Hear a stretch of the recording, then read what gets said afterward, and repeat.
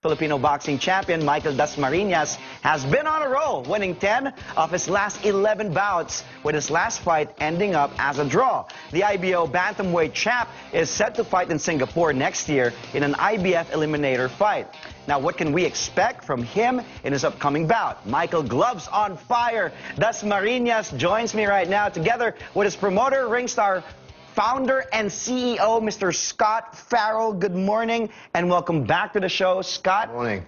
Nice to see you again. And Michael, welcome back dito sa Sports Desk, sa CNN Philippines. Gloves on fire. Yeah, I still remember Hot and Spicy because that used to be his moniker, Correct, right? yeah. But Gloves on Fire still really sounds good to me. Michael, paano yung panalo mo? 10 out of 11 fights.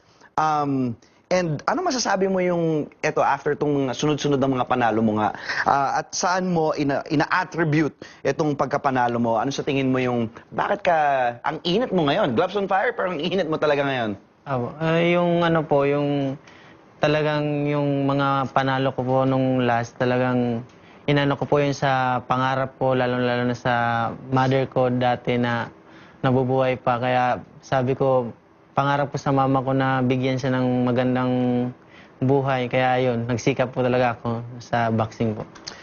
Nung last fight mo nga, draw yun, matindi nga din yung parang pinaghandaan ka talaga din ng tagagana, si Manyo Black Flash Plunge. Ikaw ba sa tingin mo, dapat mas maganda yung naging resulta nun? Yung laban na yun? Yun po, yung talagang doon sa laban na yun, talagang alam ko na medyo, siyempre, mahirapan din ako dun sa kalaban kasi nakita ko yung laro niya talagang ano siya, busy talaga siya sa laban. Puro kamay, no? Puro suntok, puro ano din. Manantok siya. Hindi magalaw. Magalaw siya po. Kaya yun, sabi ko, medyo mahirapan ako dito. Kaya ang ano ko doon, inahabol ko lang talaga kung yung maka-knockout ako, yun yung nasa isip ko that time. Gigil na gigil ka sa knockout nun?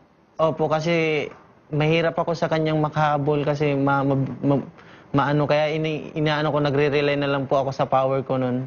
Pero di makatama na maganda. Scott, what can you say about this kid right here? Because Michael's really still humble, right, shy guy. Yeah. But like in the ring, he's a different creature. Yeah. What does Michael bring in your stable of boxers? He brings excitement. You know, there's a lot of very interesting boxers out there right now. You know, I mean, to name one that's very well known over here in the Philippines, Joan Ancajas, you know, a very interesting fighter, fantastic talisman of the sport going forward. I love it. I love everything about him and his team. Big respect to them. What Michael brings is excitement. You know, he knew he was going into this against a very, very good opponent. 17-0, never been beaten, Olympic quarter-finalist, Commonwealth Games, you know, you name it. This guy had a great pedigree. A bait ranked further down the list. Reason being, nobody wanted to fight him. Yeah. All right? Yeah. It's a tough, tough fight. And Michael came to that fight and he was tested. All right? This guy fought his world title against Michael, right? Now, if we ever rematch that fight, which we will, in time, because I think that Manyo Blackfash deserves that right at some point. If he stays in the rankings, he stays where he is, then we'll make this happen. If it's right and makes sense for Michael and me and Manyo.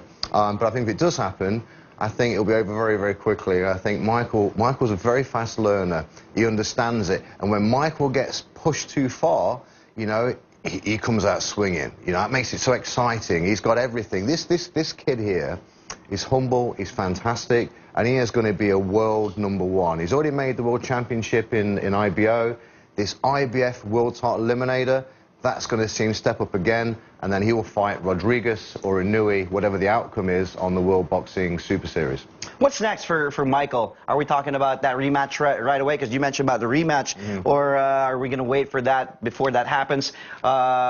What's 2019 looking like for Michael Dasmariñas? 2019 is going to be the IBF World Title Eliminator. That's now been ordered by the IBF. So we've got ranked #5 fellow Filipino fighter Kenny Demecillo, who's ranked #5, and Michael's ranked #6. So they'll fight in March.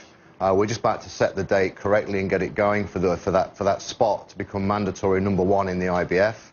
After that, hopefully, you know, all the ducks lying in a row and everything goes Michael's way, then we fight for the IBF World Title after that. Wow. In the middle of the year. If he wins that, then we'll go forward and forward. I see this guy you know, unifying belts. Could he beat Inouye right now? Yes, he could. You know, I think there's so much about Michael people have not yet seen.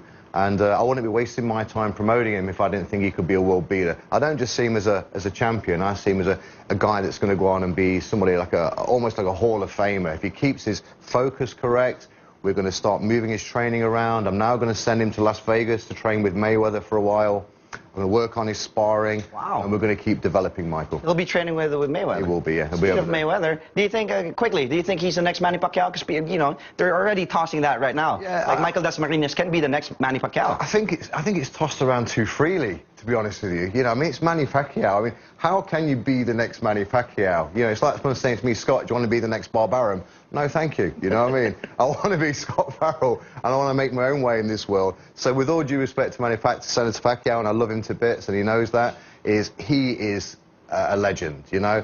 Michael now needs to make himself a legend in his own right.